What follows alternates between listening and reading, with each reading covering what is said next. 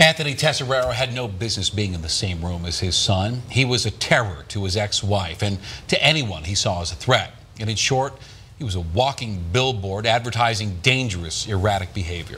But despite countless court appearances and allegations, Tesserero was given one final weekend to spend with his son before relinquishing custody. Then he took out a gun, shot his son, and then shot himself. As Denver 7's Jennifer Kovaleski reports, this tragedy did not happen in the spur of the moment.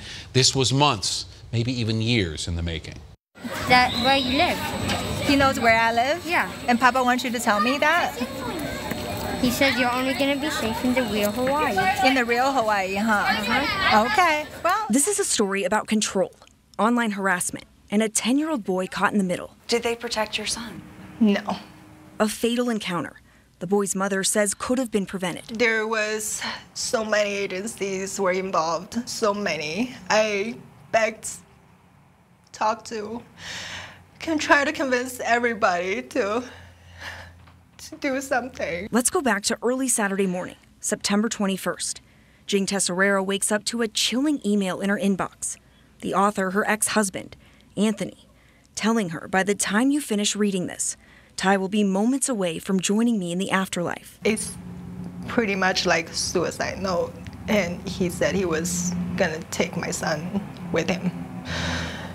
And I called 911. Jing got in the car and drove to her ex's Lone Tree apartment. Just kept waiting for an ambulance, and I was hoping there was gonna be an ambulance. But no ambulance would show up. And he said they both were dead in the house. Her ex-husband shot her son Ty and then turned the gun on himself. Heartbroken. I don't know, I don't even know the words. What else? I'm feeling angry, upset, regrets, and...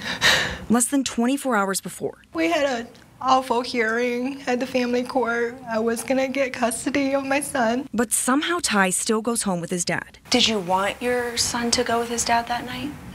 No, we even told the judge more than once that we were worried. We were concerned for Ty's safety. She did anticipate an order being issued over the weekend for Ty to be removed. Within 8 hours, Ty was murdered. Caroline Cooley is Jing's attorney.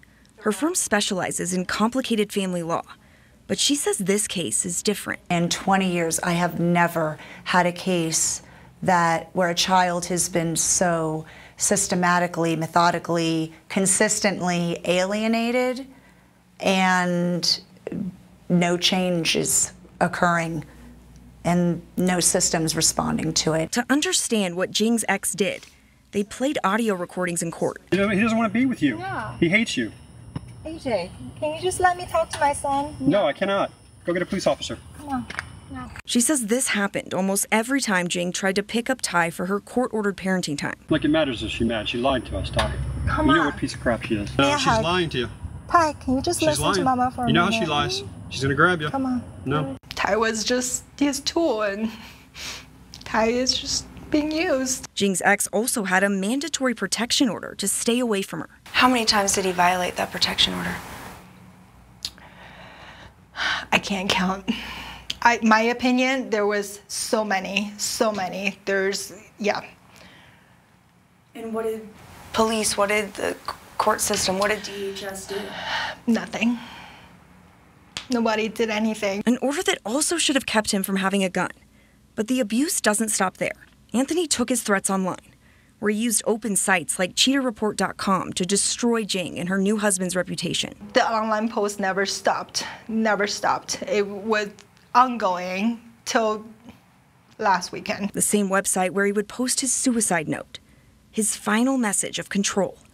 A message Jing says he never should have been able to write. He lost, and he had to take Ty with him. Because that's the only thing he could control, and that night was Ty. Poor Ty.